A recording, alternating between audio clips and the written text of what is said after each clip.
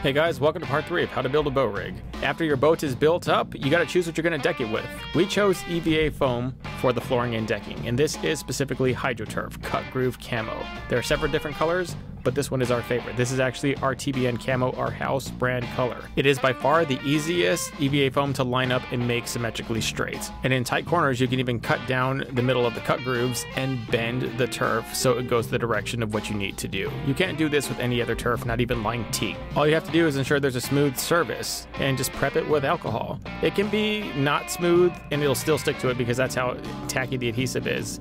Just the smoother the surface, the more long lasting it is. We also got some brushed gray teak HydroTurf, and we use that as a two-tone accent for the side panels. We even turfed the inside with a mud camo HydroTurf because EVA foam inside the compartments is the best stuff you can have. HydroTurf is robust, heat resistant, and mold proof. It is the perfect decking and flooring for any boat. Check it out on our site, tbnation.net. Link in profile.